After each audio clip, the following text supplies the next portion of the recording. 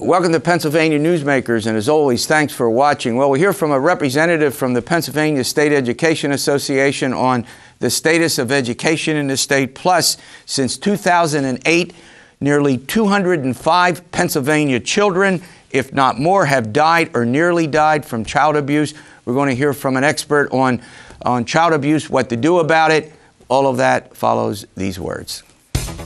This is Pennsylvania Newsmakers, a fast-paced, unrehearsed weekly discussion with and about the leaders who shape your world.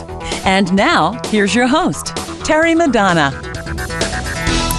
Welcome back to the program. Well, before we get to the important topic of education, school funding, what to do about a formula, what kind of formula should exist in order to give money out to the school district. Cathleen Palm is here. She's the founder of the Center for Children's Justice. She's been spending a lot of time on child abuse. There's either, Catherine, first of all, thanks for coming on, Kathleen. Thank you. Appreciate having you. Either there's an epidemic of it now, or for years it didn't go reported. My sense is maybe a little of both, but maybe more the latter, that this happened over the years, decades and decades, and it just pushed aside and, okay. Well, I think, there is research to show that we've seen some decline of child sexual abuse, child abuse overall. Right. But we are seeing increased in terms of school reporting, child deaths, and things like that. And part of that is that you're seeing an increase in fatalities. So even though child abuse overall may be going down, lethal child abuse or near lethal is going up. And also we are seeing just a greater understanding of what child maltreatment is and why people should report and let an investigation happen. I mean, that's a great point. I mean, one of the things that you have to think about is over decades, go back 40 or 50 years ago, you had to know what was going on and it was okay. Nobody reported it, and the kids who were abused, if they were 10, 11, 12, might have said something, let it go.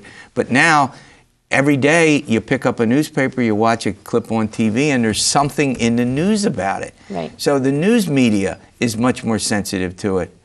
Well, I think we have a greater consciousness of understanding what child maltreatment is and child abuse is. And while we're still we talked about it earlier, the balancing act, that how far do you intrude in a family's life or into your neighbor's business? I think we better have a sense of there's a line, and when we see that line, we want people to speak up. And so I think overall the community just has a greater consciousness, not as much as we need yet, but a greater understanding of it. Yeah, as you point out, there have been some pretty important changes in Pennsylvania law that relate to that. Highlight a few of them.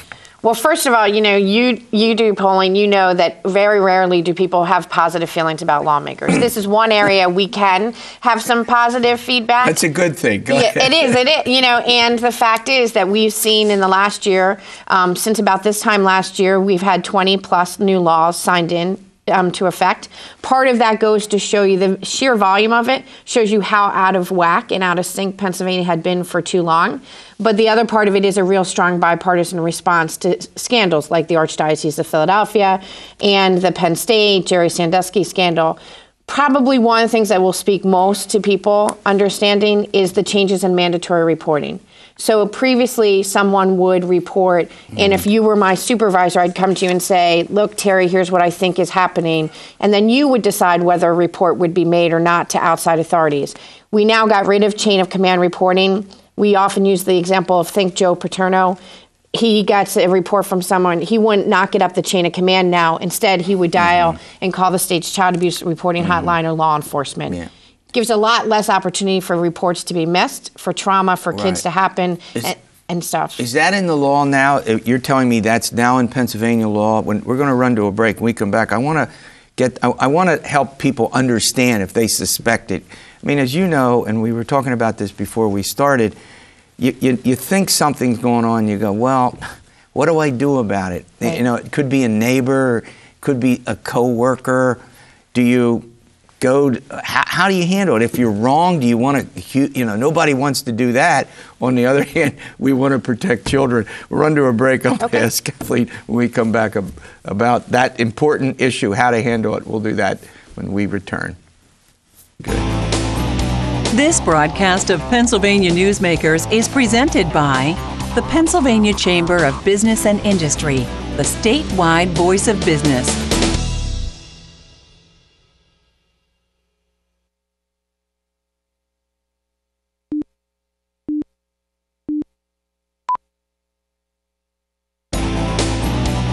This broadcast of Pennsylvania Newsmakers is brought to you by the Pennsylvania Highway Information Association, the go-to source to learn about transportation projects and issues.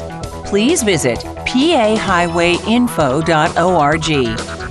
And by the Pennsylvania Manufacturers Association. Business in Pennsylvania is our business. Thank you. We're giving you an update on child abuse, legal changes, what people should do when they think there's a case of child abuse going on. It's a tough issue. Cathleen Palm is here from the Center for Children's Justice. She's one of the experts in the state who's been following it, pushing it for legislative reform. All right. Let's say you're not. So if you're on the job, and you hear or you think or you find something, you're on a job, what do you do about it? Well, first of all, the standard for reporting is reasonable cause to suspect. So it's not believe. You don't have to absolutely. That's what the job of an investigator is. You should pick up the phone and you should call Childline, or soon in the beginning of the year you can do it electronically by email. And it's 1-800-932-0313. It is hard. There is a balancing act. But if you have a reason to suspect, if you see something, a child in sexual cases, a child is really afraid of touch or backing off, or you see children with bruises. Kids bruise. Hey, I have little people, they bruise a lot. But if you see a child under 1 with bruising on the ear or the face, one of the standards we always say, and because these are the kids who die most often as very young children, if a child's not cruising, they shouldn't be bruising. So there's all sorts of ways for people to look at, and there's tons of resources. I would look for people to look online. DPW is about to launch a site, www Keep Kids Safe. And hopefully people will get some of the background information they know to know what to look for. But if you do suspect that a child's being abused, you don't have to be absolutely certain. Call the line. Yeah. That's what law enforcement, that's what children youth is for. So let me get this straight. So if you're in a work and it's a workplace situation, you would handle it the same way. If it's a neighbor, you would call the child. Is that exactly. So you don't get into this, well... No, the only difference is that if I'm in the workplace and I'm working with children, so I'm a teacher, I'm a child care provider, I have the legal obligation to do it. If I'm the neighbor, if I have that's a great distinction. I'm glad you're pointing that out. And that's because we expect that there's a level of training. And the other thing is, one of the laws is that there has to now be training. We've for long required people to legally report child abuse, but we never had a requirement that they be trained. Going forward, school professionals, child care professionals, those licensed by the state like doctors and nurses, they'll have to engage in at least 3 hours of training every 5 years. All right, moving forward, what do you what do you think the next step is? I noticed that in the course of the last 6 months or so, you had been communicating with the campaigns of both Governor Corbett and Governor-elect Wolf about questions that you had. If you were to go into the next session of the General Assembly, which will begin in January, what would you want lawmakers and the governor to look for? Well, I think the first thing is leadership. Pennsylvania children were allowed to languish in really desperate situations in terms of child sexual abuse and child physical abuse for decades in this state. And if not for Jerry Sandusky's arrest and more of a crystallization of people understanding the problem, we probably wouldn't have changed the laws. And so we need leadership. We need Governor-elect Wolf and the legislature to not look at child protection as a once and done, every 10 years we're going to do it, but this is a consistent thing. Mm-hmm. The major thing I think that I would say that hasn't changed in Pennsylvania is that we still have the same structure in place. That if you have a problem, you're the parent who feels that you've been falsely accused, you're a child who you've been trying to get services and you can't, there's nowhere to go to independently kind of to have that intermediary party. And so it's really important that we get to some level of accountability and transparency in Pennsylvania. That's hard. This is a tough state sometimes on transparency and accountability. And yet this is a very significant issue for kids, and it's a very significant budget item. And you're going to talk about education. The ripple effect of the effects of child abuse in our school system has an effect on learning. Absolutely. Yeah, I would think so. So is there legislation to that effect, or do you think you've got most of what you want to get done and now it's creating I don't want to say an office in state government that coordinates that, because people will go, oh, here we go, another office. But there has to be some mechanism, doesn't there? That there's coordination of this, maybe through some agency of government that now exists. There was one of the recommendations from the Task Force on Child Protection that didn't get realized. So there does need to be a mechanism. We all get nervous about another layer of bureaucracy or another office. Part of it gets resolved a little bit by leadership. It had been a long time since we had solid leadership and accountable leadership on child protection. That's what we need. So you want more bravado moments where people stand up and say, this has to be done. Let's pay attention to it. Let's be more vocal and outspoken. Let's protect the kids. I mean, the fact that you have almost 500 kids who have died or nearly died in the state since 2008, and we're not talking about this. Yeah. These are kids who are 3 or younger. Too many of them don't even blow out the candles on a first birthday cake. And we can prevent it. You oftentimes hear district attorneys come out of a prosecution in a courtroom having prosecuted that person, and they stand there and they're proud about the fact that they prosecuted it. But the first thing they'll say is, this was preventable. Yeah, and we've got to get to a point where we are not allowing that many kids in this state, especially that young, to die. All right, you'll let us know and keep us updated over the course of the next year or so. All right, coming up, there's talking about important subjects, education. It leads the Governor-elect Tom Wolf's agenda. We're going to talk from a representative of PSEA, get the point of view of that union and those educators who are in the classroom teaching the children of this state every day. We'll do that after we pay some bills. We better do that. This broadcast of Pennsylvania Newsmakers is brought to you by Pennsylvania Credit Union Association. Pennsylvania Credit Unions, where people are worth more than money. To find a credit union that is right for you, check out ibelong.org. And by the Energy Association of Pennsylvania, Pennsylvania's energy information source.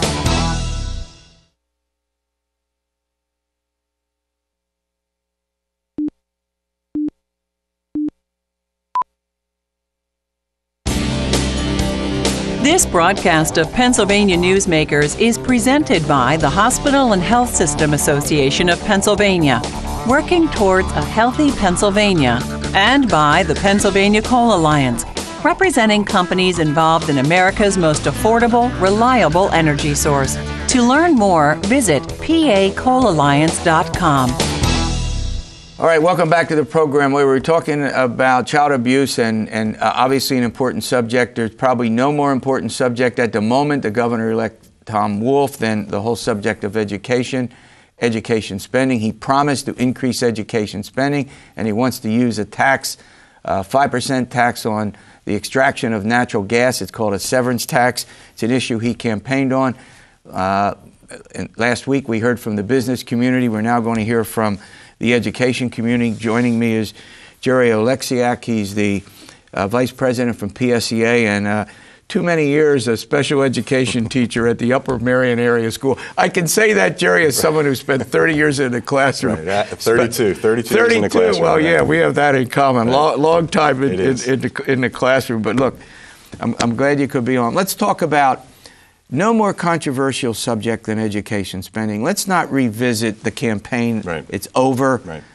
What do you think needs to be done to put more money, and here I'm going to put it this way, into the classroom where the kids get the benefit from it? Maybe I'm wrong. Do I have that right? Isn't that where it should go? That's where it should go, and that's what we're all about. Our members in the classroom every day, and we see what happens when we don't have the resources that we need. I think if we could wave a magic wand, it would be a fair, equitable, reliable, sustainable, adequate funding formula.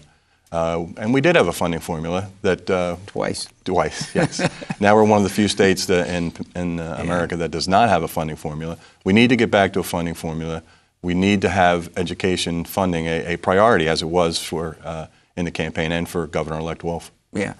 Is there a dollar amount, or is it just a question? I mean, one of the problems is that the governor made the argument about, well, he put more money in, a lot of it went to pensions, but over the course of the last couple of years, the vast majority of school districts have had furloughs and cutbacks of staff and property tax hikes, all leading to the obvious problems that many school districts have. Is there a dollar amount? I mean, is it 3%, 5%, 7% increase, or do you think it just needs to be totally reevaluated? where we get the money from and how we spend it? What's your sense about that? I think we do need to look at the bigger picture overall. At its height, Pennsylvania was funding public school education throughout the state at close to 50%. That's correct. And now it's in the low 30s, yeah. The percentage that comes from the state. That's had to be made up by local property taxes. That's why there's the pressure on property tax Reform, payers, yeah. and that's why people are looking at that. Yeah, the federal government doesn't. doesn't. On that. Sure. That's a topic that, for 40 years, there's been efforts to try to get property tax reform. In fact, the bills in the legislature that would eliminate it completely, but we're talking about $11 or $12 billion. In other words, we get rid of all the school property tax, $11 billion, Right. meaning sales and income taxes are probably. Right. But you make a good point about the shift over the years. 50% funding from the state. Now, about a third? About a third. And that means higher property taxes. Property taxes, probably as someone who does polls, when we ask voters which taxes they hate the most, it's the property tax, right? So it's teachers that are answering those poll questions as well. It's senior citizens, lots of folks on retirement. Yeah, well, and our members are paying property tax. I pay property tax, and it is an issue. But to eliminate property tax would create, I think, the Independent Fiscal Office had a number that was it's 11 or 12 yeah, billion, right. something in that range. And that where does that get made up? So we would like to see some reform for property tax if we can replace that funding in other ways. You mentioned the extraction tax. There's a lot of corporate taxes that could be looked at, corporate tax breaks that could be looked at. We're part of a coalition called CLEAR, the Coalition of Labor Engaged for Accountable Revenue, and it's the public sector unions. And we've looked at what can be done to increase revenues that would help ease some of that property tax burden, would help in funding the schools properly, a better way. Right. Clearforpa.org. All right, let's take a little break here. When we come back, I want to talk about this funding commission that's underway to get Jerry's sense about what elements should go into it in order to be sure that the school districts of the state are treated equally and more fairly. We'll get into that subject and maybe talk a little bit about school performance and pensions, given the amount of time that we have left. We'll be back in a moment. This broadcast of Pennsylvania Newsmakers is presented by Highmark Blue Shield, changing the way health plans work for business with a variety of plan options for employers and more choices for employees. Information is available at highmark.com. Have a greater hand in your company's health. And by the Pennsylvania Healthcare Association, the future of long-term care.